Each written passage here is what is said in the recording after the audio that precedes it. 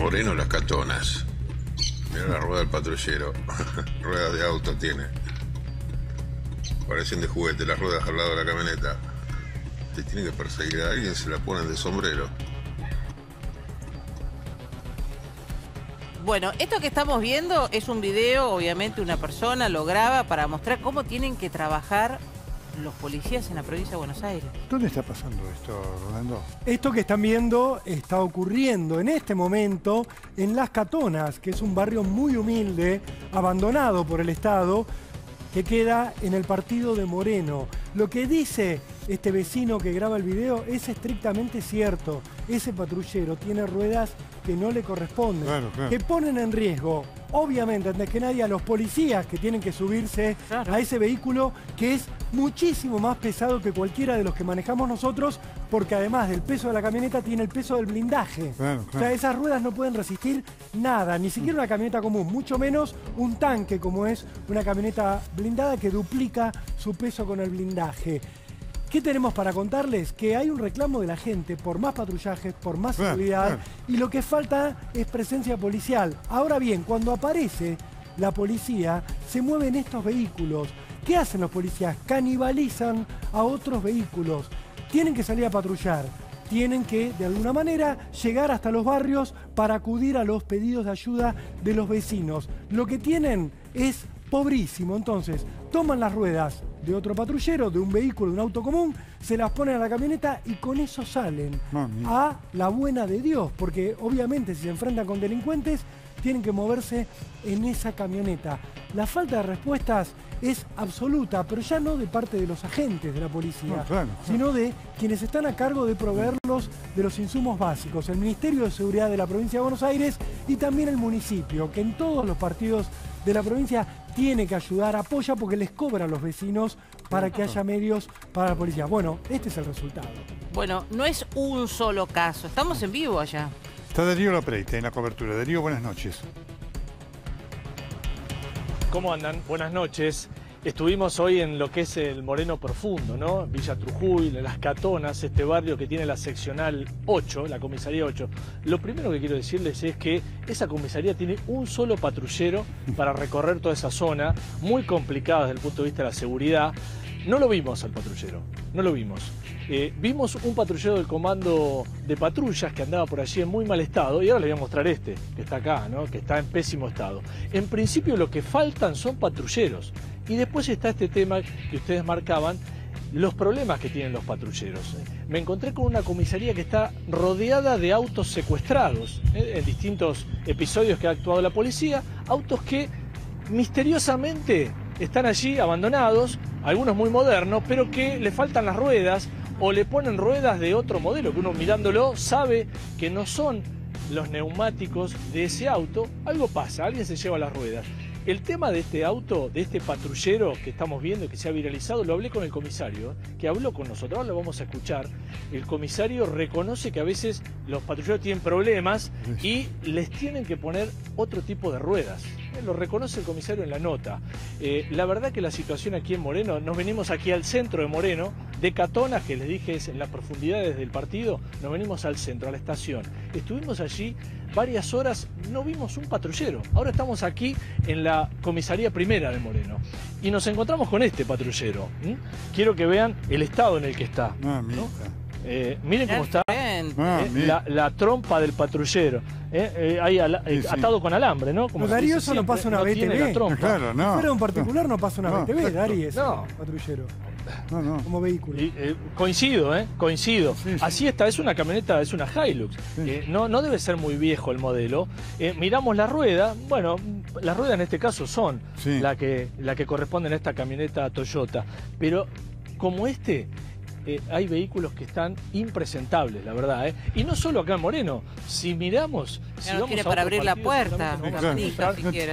Fíjense, Dari, fíjate que dice... falta también. Dice municipio de Moreno ese patrullero. Ese sello los Sí, ponen los municipios sí, cuando ponen plata para adquirirlo. Claro. O sea, digo, para entender un poco las responsabilidades Sí, sí, políticas sí, de esto sí. que estás mostrando, que es impactante, Darío. Sí, sí. No solo el Ministerio de Seguridad Provincial, sino también el municipio, Sí, sí, además. que se jacta Mirá. del patrullero, y es esto que estás mostrando, Darío. Eso está en funcionamiento, aclaránoslo nuevamente, claro. Darío, no es que es una pieza de museo, no es que está ahí abandonado, bueno. es algo que está funcionando. No. Bueno, mirá, vení, Tita. Esta es la puerta de la comisaría, ¿no? Acá es un edificio que está muy cerquita de la estación, aquí en el centro de Moreno. Suponemos que está en funcionamiento porque está en la puerta de la comisaría, es el Claro. único que vimos. Después son todos autos que están Sí. secuestrados en distintos operativos, todos rodeando aquí en esta comisaría como en Catonas cuando estuvimos, y ahora vamos a ver el material. La verdad que los patrulleros los que existen, están en pésimas condiciones. Claro, ahora el que mostraste recién, como este que le estoy mostrando. Darío, el acompañante del chofer no puede entrar. Le tiene que abrir de adentro, Claro. de afuera no puede entrar. Es que una persecución tenés que bajarte porque tenés que perseguir a pie al delincuente o algo así, bueno, ya perdiste todo el tiempo. Miren, hay pocos patrulleros, muy pocos, nos costó encontrarlos hoy acá en Moreno, los que vimos como este están destruidos y después están en estas condiciones que se las tienen que arreglar como pueden, como me reconoce el comisario de la octava de Villa Trujillo. Vamos al testimonio.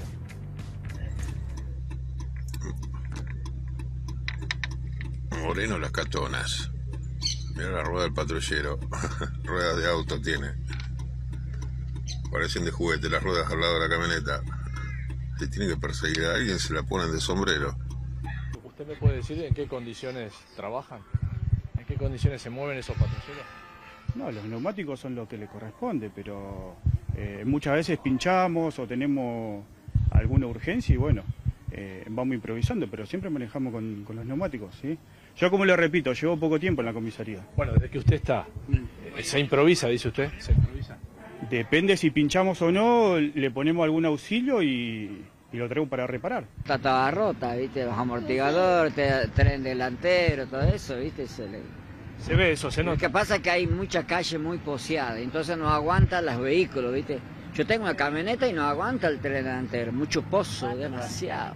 No sé qué habrá pasado en esa circunstancia. Ahí momentáneamente se le pone otro, dice usted, que tal vez... Momentáneamente conseguimos un neumático, sí, traemos el móvil de nuevo a la dependencia y... Que puede ser de un auto y se lo ponen. Podría ser de un auto, pero generalmente se busca el del rodado. Claro. Pero podría ser que se pongan en un auto para salir del momento. Podría ser. Podría ser. Pero eso no corresponde, ¿no? Y no corresponde. Pero para salir de la urgencia se lo trae así. Está muy bajo, están todos muy bajo, están rotos adelante, la verdad. Sí. ¿Rotos? Sí, pasan todos lados, digo, el Luján también. Yo tengo un solo móvil. ¿sí? Uno solo. Un móvil mío de la comisaría. Nosotros El vimos resto uno- que recorre es del comando de patrulla. Vimos uno todo chocado que estaba acá recién que se fue. Ahora consulto si es del comando de patrulla o el nuestro. ¿Y el que tienen ustedes cómo está? Está en condiciones. ¿Eso que se ve ahí enfrente, ese patrullero, no está en servicio? Sí, sí, bueno, es el nuestro. A esta hora, a las 5 de la tarde, hay un solo patrullero que está aquí estacionado, pareciera fuera de servicio, rodeado de unos 50 autos que han sido secuestrados. Usted me dice que este video que se ha viralizado no es de ahora. Me dijeron que es viejo el video, ¿sí? Que es un video que se viralizó de un vecino o algo así. Y vuelvo con esas dos gomas, neumáticos que se ven ahí. ¿Por qué están ahí, comisario, en la ¿Y puerta? por qué debe estar de sucio ya, sí? Hoy se habla de que le ponen ruedas de auto porque no tienen los patrulleros las camionetas, por ejemplo. Sí, eso es cierto, lo ves a plena vista. Te arrimás, ¿Se ven? sí, te arrimás acá a 3 cuadras de la comisaría 1 y te das cuenta que es verdad lo que está diciendo. ¿Le ponen ruedas de auto, decís? Sí, le ponen rueda de autopartes robadas, de lo que sea.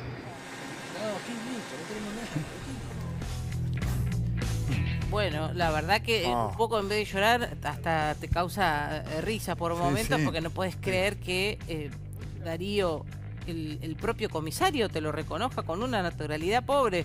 Sí. Te dice, es esto, sí, tenemos así, Bueno. esto está funcionando, con esto salimos a patrullar. Esta comisaría, Domi, esta comisaría que es la octava de Catonas, estuvo intervenida. Claro, sí. Este comisario, Reali, llegó hace un mes, dijo él, me explicó, con lo cual él no sabía que había pasado antes. Él dice que ese video es de octubre, ¿no? No es de ahora. Bueno, pero mucho, contame, 2 meses. Sí, la seccional que 2 meses. no hace tanto, sí. Claro. Cuando entro a la comisaría me encuentro con esos dos neumáticos que están La ahí. miseria. Puestos ahí, una cosa rarísima, ¿no? Estaban puestos ahí en la puerta de la comisaría. Me llama la atención, él dice que estaban fuera de servicio, pero hay un rum, esto es como rumor que he escuchado, algunos vecinos, gente que escribe en las redes sociales, que dice que ni bien llegan los patrulleros nuevos, misteriosamente también, los neumáticos nuevos desaparecen. Y aparecen estos neumáticos que están en pésimo estado, como vimos en el video. Mamita.